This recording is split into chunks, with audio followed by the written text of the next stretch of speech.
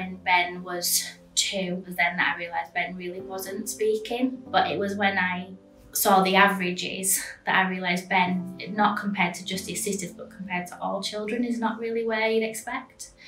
So we had health visits involved, which then led to speech therapy, which then led to SEN support in school, and eventually to his autism diagnosis.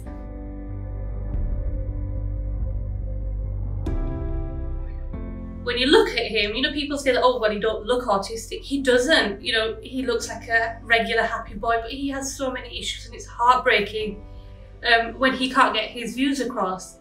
When we found out he was autistic, I just thought, how is he gonna live like a normal life?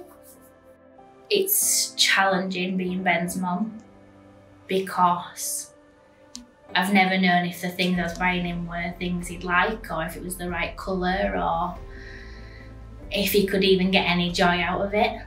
So he came to Pinders, and right from day one he has been happy, and if we have concerns, they're right there, like, okay, tell us your concerns, what do you need, what does Ben need? And this school has made it the easiest it could possibly be. They have given him his own space by creating an actual sensory space, which is amazing, because like, I have worked in education the last 4 years and I don't know any school that would do that.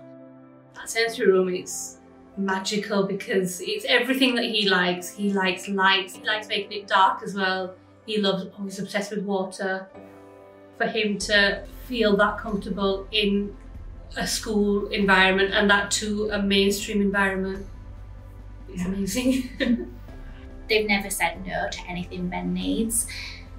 I feel like they really genuinely care for Ben's development, and that is why Ben is developing.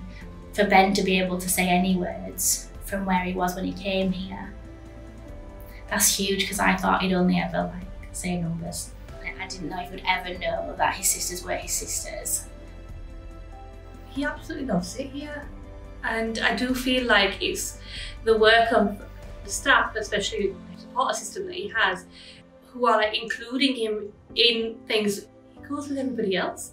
He plays outside with everybody else. It's amazing now. He's more or less one of the other kids at the school despite his issues, which is amazing. He's become this lovely little boy, and he's come out of his shell even.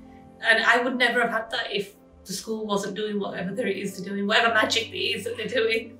I just think Ben is as valid as any other child with or without autism. That's just an extra part of him.